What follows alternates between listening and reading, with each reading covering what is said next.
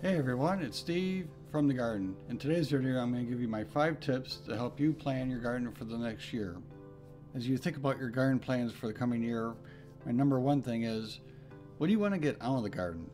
Do you want to just eat fresh from the garden? Do you want to preserve any of your harvest? Are you looking to save money by gardening? Each one of those things can lead you down a little bit different path as far as, what you grow and how you go about growing it. You're thinking about your goals for the garden for the coming year. My number 2 thing is, do you have a new theme or a new method you want to try out? Just for an example, maybe in a part of your garden you want to grow a particular color, like purple, orange, or yellow. And then all the plants or fruits in that part of the garden will all be that color. So just for an example, for purple, you would grow maybe purple potatoes, eggplant, carrots, purple beans instead of green beans.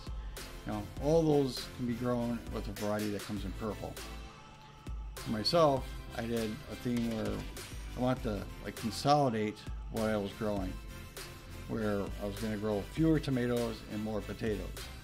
And with over 200 pounds of potatoes harvested this year, I certainly accomplished that goal, while still meeting my preservation goals to have enough tomatoes and tomato sauce to last me through to the next season. Another example of this would be, maybe you want to have a salsa garden. When I was first starting out with growing food, I only had a really small growing space, so I decided I want to make a salsa garden out of that area. So within there I grew some tomatoes, a variety of peppers of different colors, and I grew onions. And then that year, I made a bunch of salsa and I canned it for the first time. And we enjoyed that all the way through football season. My number 3 thing is, are you growing any herbs to help you with your cooking? Buying fresh herbs like basil, oregano, thyme, they're expensive when you buy them fresh, So if you can grow them in your own garden, that saves a lot of money if you enjoy using those kind of things in your cooking. And some of those are perennials, so they'll come back every year. Even in my zone 5, the oregano, the thyme, chives, they will all come back every year. My number 4 thing is learning about the plants that you want to grow. This is particularly important if you're new to gardening, so that you learn the conditions, the soil and light requirements that each of the plants need, so that you have the best chance for success in your garden.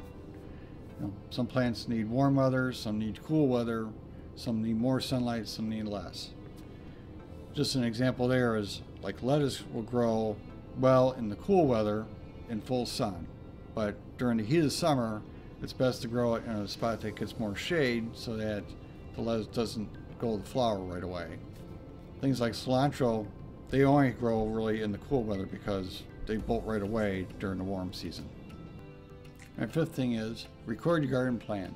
Now that can be as simple or as detailed as you want it to be, but as long as you can make some sort of a plan, it helps you stay organized and on schedule to meet your goals for your garden. I use Excel because it allows me to map out every square foot of the garden, keep track of my seed starting schedules, and just helps me stay organized. I hope these tips help you out. And until next time, I hope you enjoyed, hope you got something out of this, and we'll see you on the next one.